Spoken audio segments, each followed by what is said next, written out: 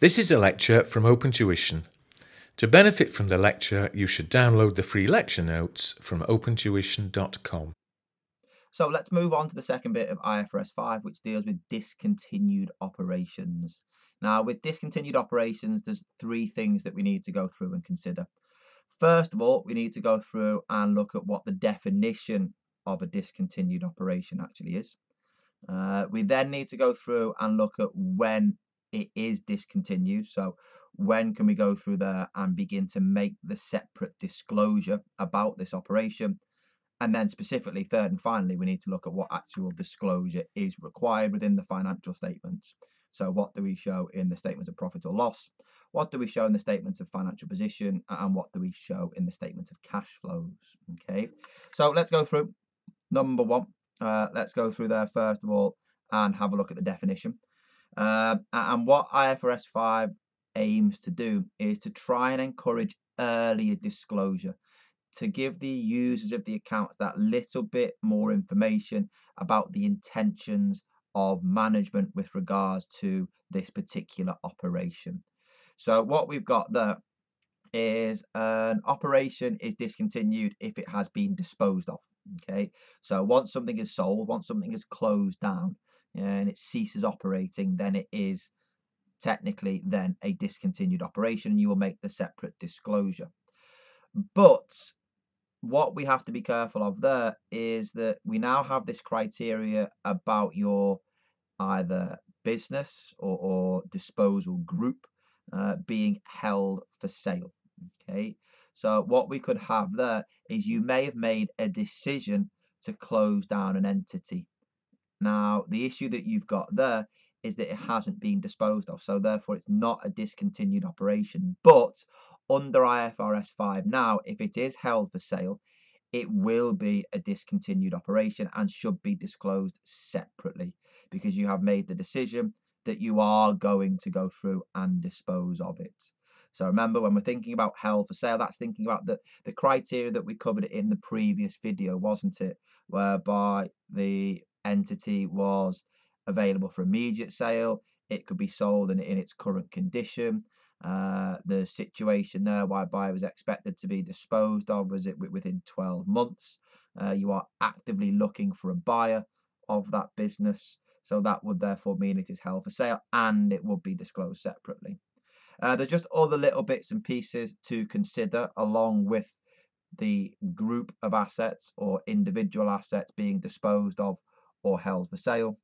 In order for it to become a discontinued operation, it needs to be a separate major line of business or geographical area, because if that's the case, that the results will be available. Okay, and it also needs to be part of a single coordinated plan. Okay, it's a one big plan.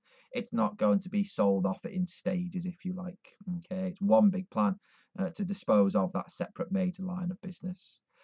Just be aware, alternatively, it could still be a discontinued operation if you buy a subsidiary and your view of holding the subsidiary is to buy it and then sell it in the near future. Okay, if that's the case, it's held for sale and it is a subsidiary that you are looking to resell, and therefore it will be disclosed separately. However, the focus tends to be on that far left hand side with regards to a separate major line of business as part of a single coordinated plan. Okay, when does the operation become discontinued? Well, if it's disposed of in the year, you will obviously disclose it as a discontinued operation in that year. But don't forget there, we're trying to encourage earlier disclosure. So before the actual disposal takes place, you may have decided to hold that operation for sale. So in one accounting period, it could be disclosed as a discontinued operation because it is held for sale. And then in the subsequent accounting period, whereby it is then disposed of, it will also be separately disclosed as a discontinued operation in the next accounting period as well. Under the old, and I say old, they are quite old now, rules, we only ever used to show a discontinued operation when it had physically been disposed of, okay, or closed down. Now, as I've said, we're encouraging earlier disclosure, okay, and that is achieved by classifying that discontinued operation as being held for sale using the criteria we saw in the previous video. In terms of what goes through and gets disclosed, what you've got there, and the statement of profit or loss, what you see over the page in a moment that we'll talk about it. You disclose separately your discontinued operation.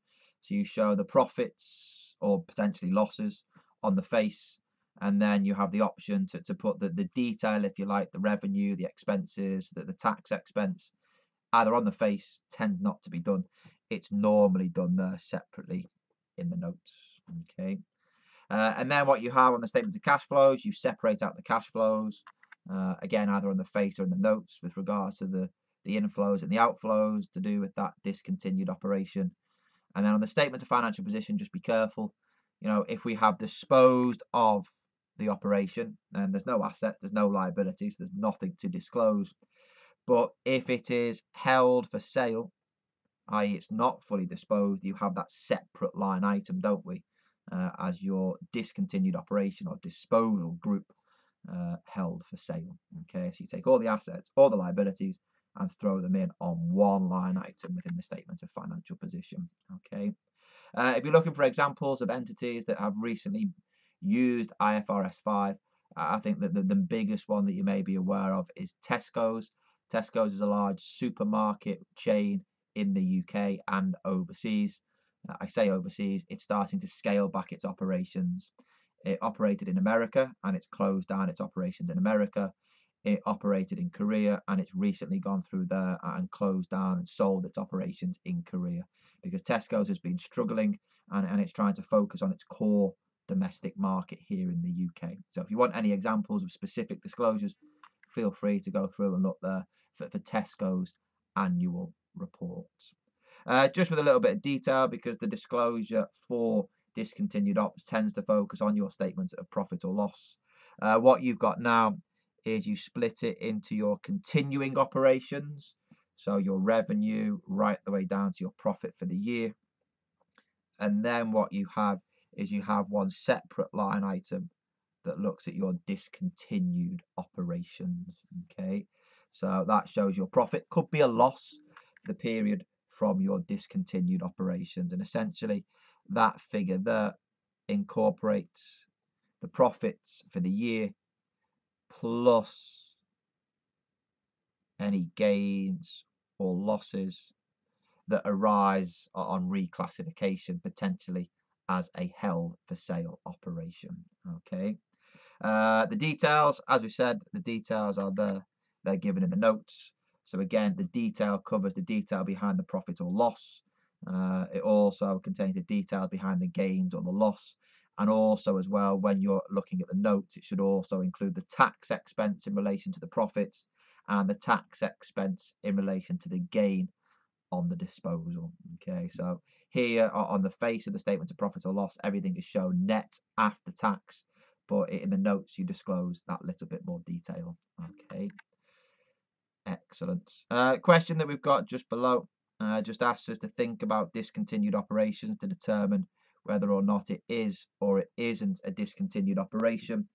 So what you've got is it says explain how the decision to close the car manufacturing operation should be treated in Angola's financial statements for December X5 and is it December X6. So straight away you are closing it, so it doesn't look like we are selling it, so it would never really be held for sale, so to speak. It's a car manufacturing operation. I presume it's part of a single plan. A car manufacturing operation is probably a major line of business, isn't it? So it's beginning to meet the definition of a discontinued operation, but we just need to be careful with the years in terms of X5 and X6, don't we? Okay.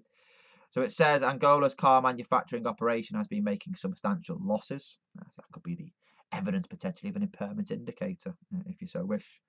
Following a meeting of the board, it was decided to close down the operation on the 31st of March 20X6.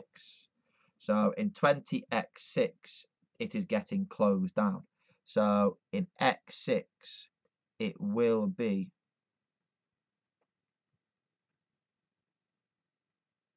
a discontinued operation, won't it? So there will be disclosure required on the statement of profit or loss of the losses and any gain or loss on the disposal. So whether any, if you like, disposal costs, and in the notes you would have the detail with any associated tax expense or tax savings, I suppose, if we've got costs and losses. The issue that you have, I suppose, is there in December 20X5, isn't it? Because in 20X5, it hasn't been discontinued because it is not being closed down, has it? Okay. The assumption is that we are still operating for those months of X6, January, February, and March. So it's not discontinued. So if you like, it's not disposed of, but it could be discontinued if it is held for sale. Now, the issue that we've said already is that it is being closed down, isn't it? It is not being sold. So therefore, in X5, it is not held for sale because we are not selling.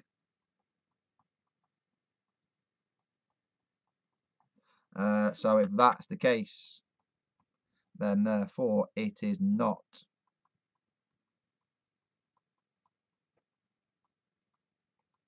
a discontinued operation, is it? So even though the decision has been made, we haven't physically disposed of it. We are not selling it, so we're not actively selling it. It's not looking to be available immediately for sale. It's just being closed down. Okay. Yes, it may be part of a single coordinated plan. Yes, it may be part of a separate major line of business, but it is not being sold. So therefore, it is not, and I emphasize, not held for sale. So it is not a discontinued operation in X5.